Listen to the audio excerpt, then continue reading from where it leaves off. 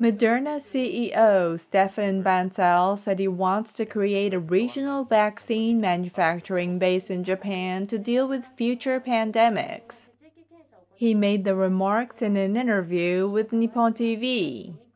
We think that the world needs decentralized manufacturing plants in each region so that we can customize the product to the strain circulating. And then we want, in case there is a new pandemic, to have plants everywhere in each region so that there is better supply of product at the beginning of a pandemic. Bancel said the U.S. biotech company has been discussing with the Japanese government a plan to build a nation base for producing vaccines for the coronavirus and other illnesses.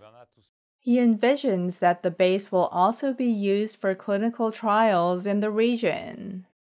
As for the new vaccine targeting the Omicron variant that was approved in Japan on September 12th, he expressed hope that it will help protect the elderly in Japan this winter.